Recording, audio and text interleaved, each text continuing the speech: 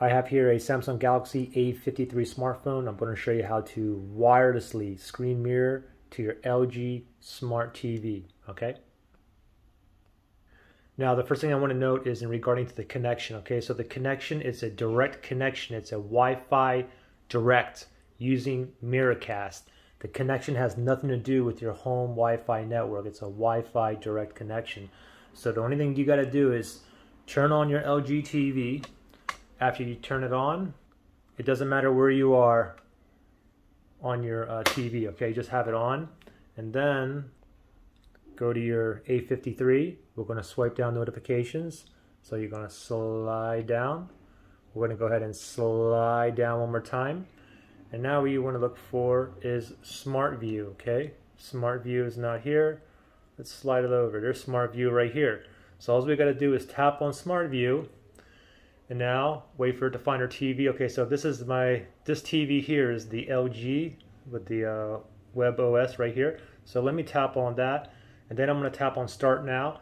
The first time you connect, you should get some kind of message, and this is the first time I'm connecting this phone. So I'm going to grab my original LG remote. I'm going to go ahead and click on Accept, and now we're just going to wait for it to connect here.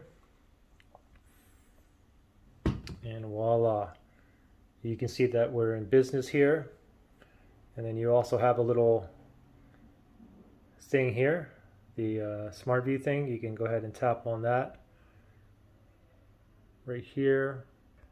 And you can pause, Smart Review, darken the phone, selfie video, or you can disconnect. And you also have settings up here. You can tap on the settings right there. You can change the phone aspect ratio and so on. Now, a lot of you guys are probably here because you want to show photos and videos onto the big screen to your family and friends, or maybe you're at work and you want to show work documents and whatnot.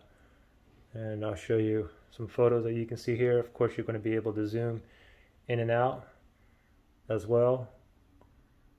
And I'll play a quick video here. Testing.